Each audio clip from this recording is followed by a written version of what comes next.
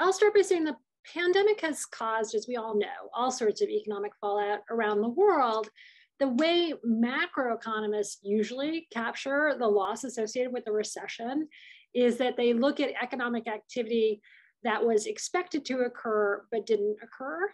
So if you do that, for example, for the United States, you'll see that GDP in 2020 was about $1.5 trillion lower, or 6.5% lower than where our Congressional Budget Office thought it was going to be prior to the pandemic. And I choose the United States not only because I had the data handy, but I also think it puts a somewhat of a lower bound on this across nearly all countries. Our experience has been milder than in many other countries for reasons I'll come to in a second.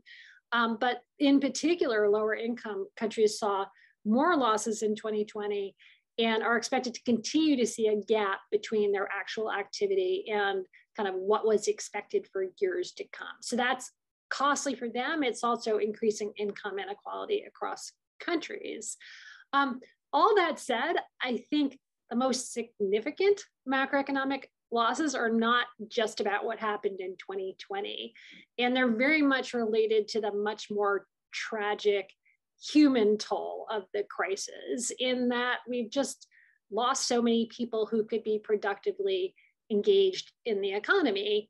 And it's not just the devastating numbers of death. We don't know how large the COVID disabled population is going to be. What I can say is if you look at US survey data on how many people say they aren't working because they're sick from the virus or because they're caring for someone who is sick, it's in the millions, which is a substantial fraction of the decline in labor force participation we've seen in the United States since pre-pandemic days. So that's kind of like all the things that keep me up at night that I worry about.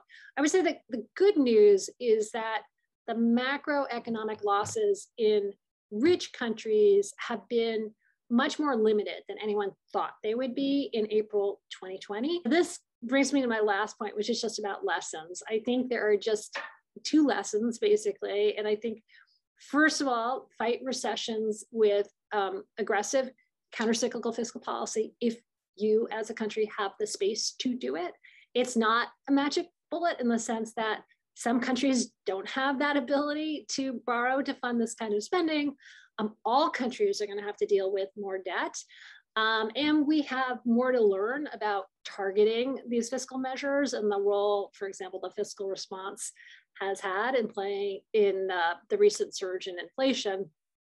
My second and last lesson is we need to build off these pandemic technologies. So remote work can make people in society better off in various ways. It can increase the match between workers and firms, which is good for wages and good for productivity. It offers avenues for firms to be more family friendly. It can potentially address shortages of affordable housing. It hopefully will reduce traffic congestion and pollution. So that's all great. I do worry about the inequities. We know that remote work opportunities are greater for higher earners, and we also know that they're greater for richer countries than poor countries. So I think the fear is that this might be another manifestation of technologies that benefit some people in some countries, particularly those in the knowledge economy and not others. But I will leave you not with that unhappy point. I will just say the hopeful point, and this is something we were talking about before the session started, is that these technologies will allow for an increase in access to and a reduction in the cost of higher, post-secondary education, higher education, that will offer more opportunities for people to gain skills that will allow them to participate in the knowledge economy.